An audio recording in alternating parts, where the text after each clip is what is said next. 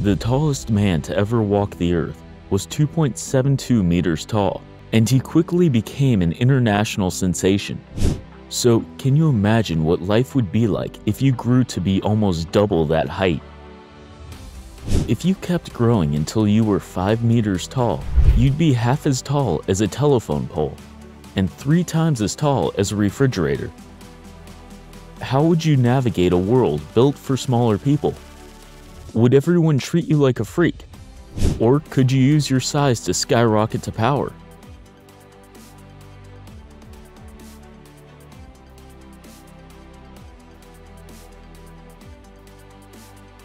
When most people think about being really tall, they imagine a world full of the usual perks associated with height. But the reality is that these benefits stop at a certain point. Standing at 5 meters tall, you'd be a walking world record, and people would treat you accordingly. Human bodies aren't built to be this big. Not only would your size make simple physical activities difficult, but it would also slow down your neurological processes. So, how long could you realistically survive?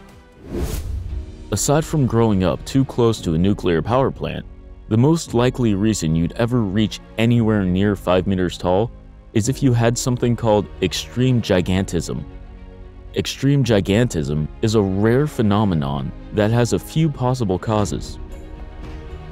The most common is pituitary gigantism, which is caused by an oversecretion of growth hormones from cells in the pituitary gland, or the presence of a tumor on this gland. The tallest human in recorded history is Robert Wadlow, who stood at 2.72 meters tall. He died at just 22 years of age due to complications from an infected blister caused by a faulty leg brace. Robert's case is just one example of how difficult life can be for extremely tall people. Living at these incredible heights brings all sorts of health consequences with it. Some of them are good, but most of them are bad.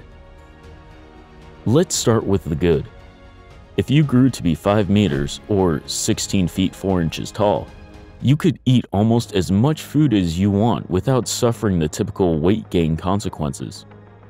As your height reached giant levels, your metabolic rate would increase drastically, meaning you would need far more food for sustenance. Being extremely tall would also decrease the risk of heart disease and diabetes, and the benefits pretty much stop there. As your body shot up in size and gained mass, your bones would have a difficult time keeping up in order to support your new weight. Even with mechanical assistance to help you walk around, you'd need to be extremely cautious where you walked, as soft surfaces, like soil, could collapse beneath your weight. And the fun's just getting started.